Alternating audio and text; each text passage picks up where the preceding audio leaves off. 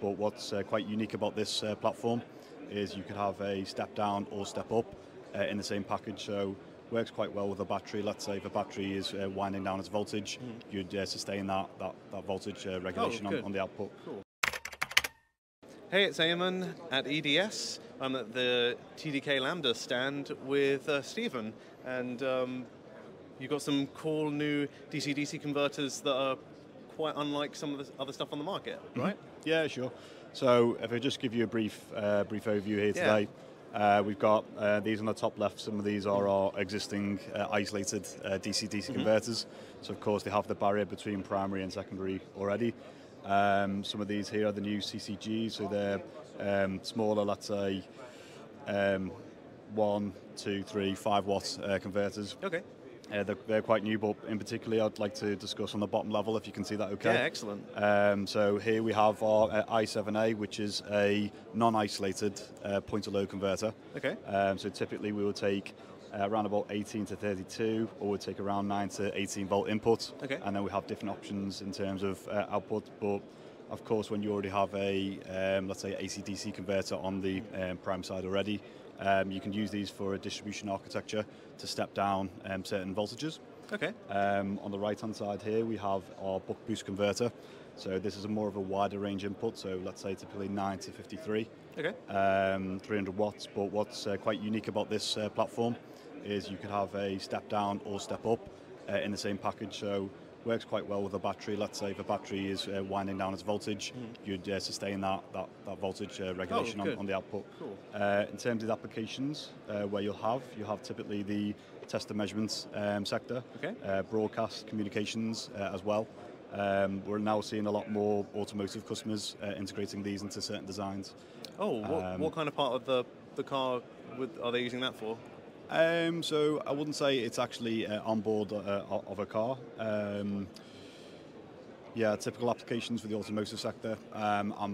More, sorry, not automotive, more agricultural. So more the agricultural sector would use this particular platform. So on the bottom left here is also the what we call the RJA series.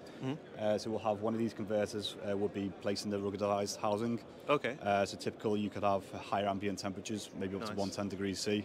And some of these also have the Milcots standard as well.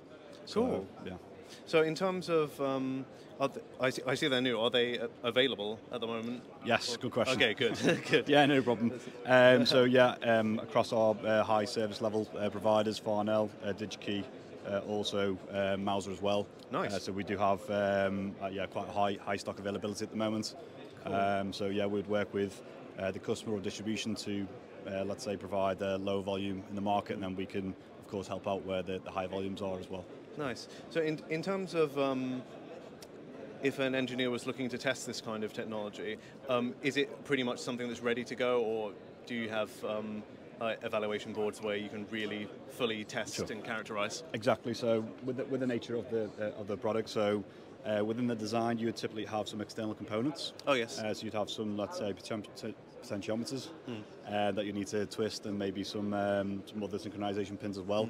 So exactly that, we do have an evaluation board. Oh, excellent, cool. So we can provide that on an evaluation board with screw terminals, so of course you don't have the additional effort to, let's say, play about with it to design it in. So typically they'll use an evaluation board. Once they're happy with the design, they'll then embed that into their own board. Yeah. And of course, away they go. So. Oh, excellent. Cool. Well, thank you very much for telling us about the. So that was the i7C series. Cool. I always like to end these interviews on kind of how you're finding the show, because I mean, EDS is a pretty big one. Sure. So yeah, how have you found EDS this year?